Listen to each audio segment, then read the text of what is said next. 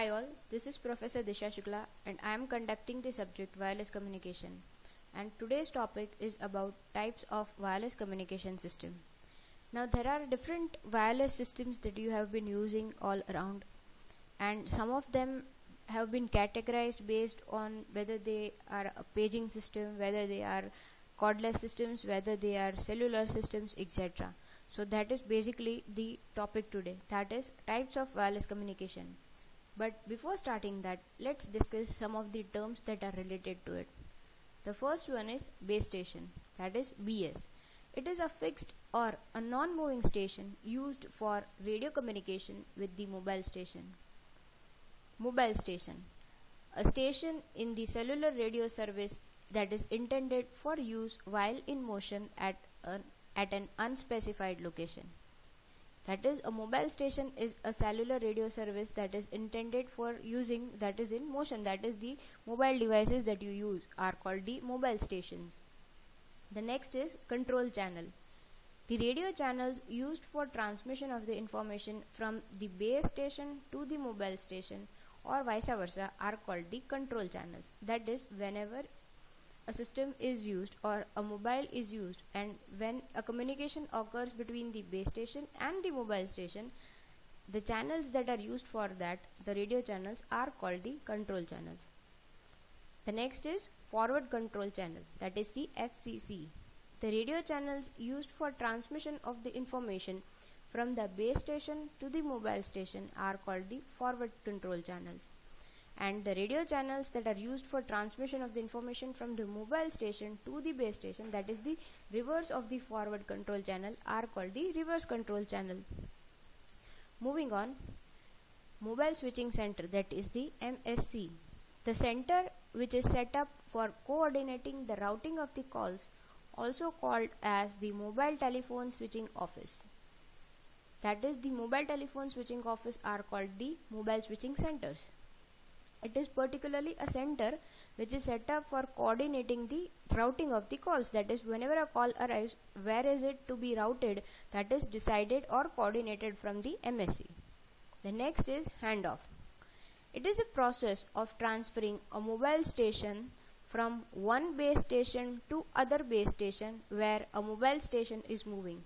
That is, whenever a mobile station is moving, and if it needs to be transferred from, that is, if it needs to be connected to a base station, that is from one base station to the another base station, because it is mobile, so it needs to be connected from one base station to another based on its nearness from the base station. This process is called handoff.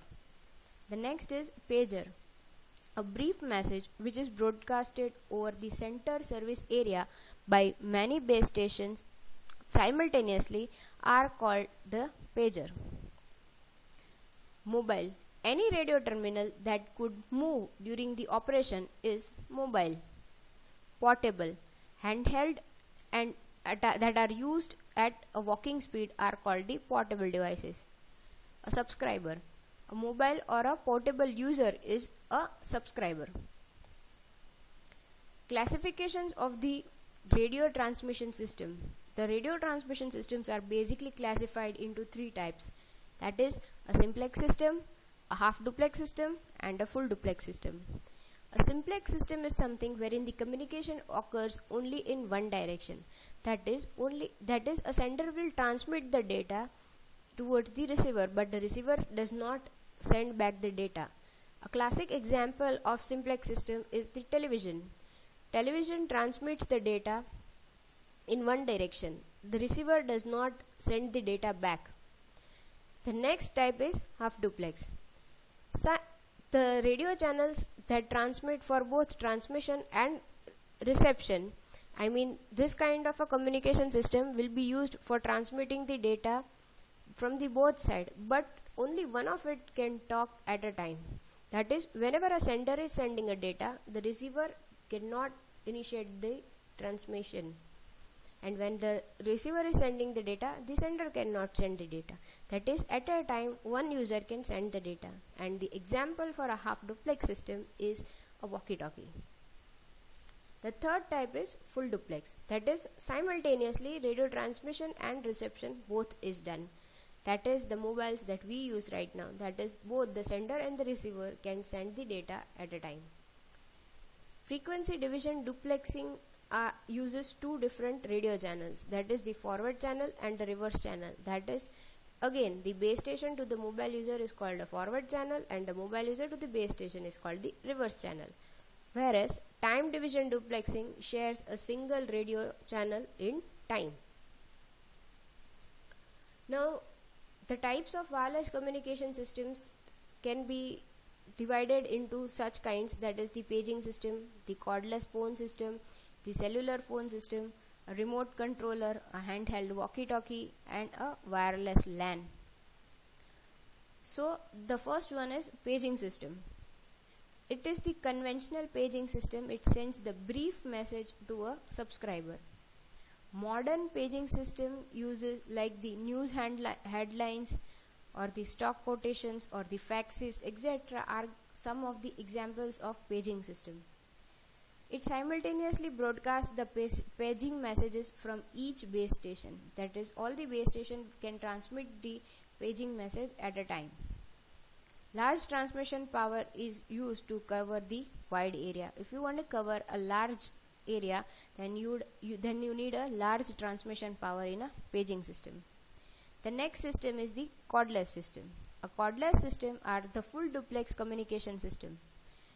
The first generation cordless phone are the in-home use communication to dedicated base unit and few tens of meter. That is, whenever a particular call is initiated from the MSO, that is the mobile switching center, then that particular call is initiated to the base unit. A base unit is something that is connected to the MSC using the dedicated lines or the cables, and the base station or the base unit that we have of a cordless system will again further communicate to the mobile unit that we have.